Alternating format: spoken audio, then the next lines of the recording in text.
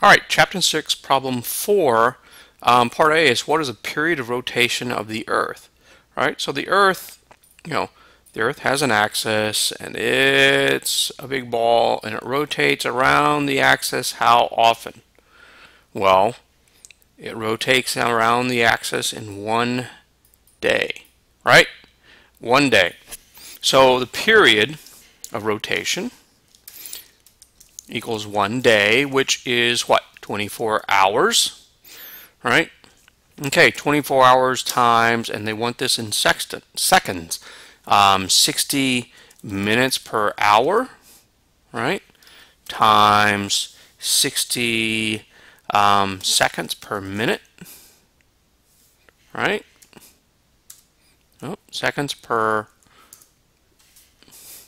minute, all right?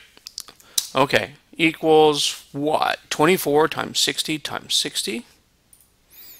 So 24 times 60 times 60 is 86,400 seconds. That's how many seconds are in a day, right? What is the period of rotation of the Earth in seconds? 86,400 seconds. Okay. That's part A. All right, part B. What is the angular velocity of the Earth? Well, the angular velocity, if you remember, is 2 times pi times the frequency. And the frequency is just 1 over the period. So the angular velocity is 2 pi divided by the period. So 2 pi divided by 86400 seconds, right? Equals, okay, equals 2 times pi divided by, so the angular velocity is 7.27 times 10 to the minus fifth, 7.27 times 10 to the minus fifth, and that is radians per second. Radians per second, or per seconds. Okay, part C. Given that the Earth has a radius of 6.4 times 10 to the 6 meters, what is the linear velocity at the Earth's surface? So think about this a second.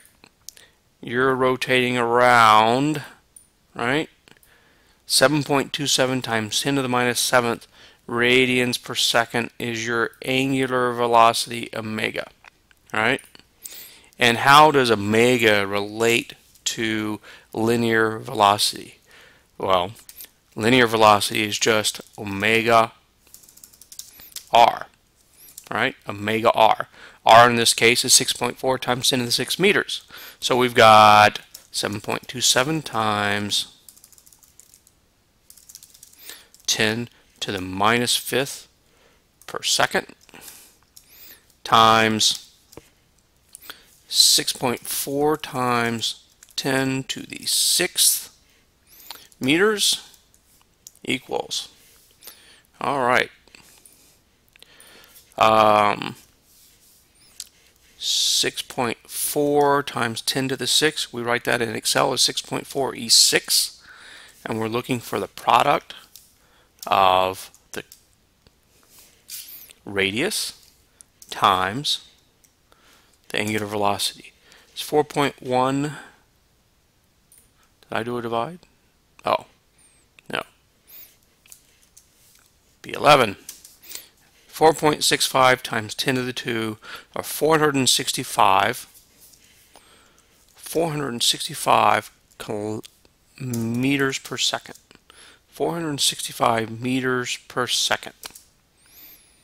All right, and that's it for problem 4.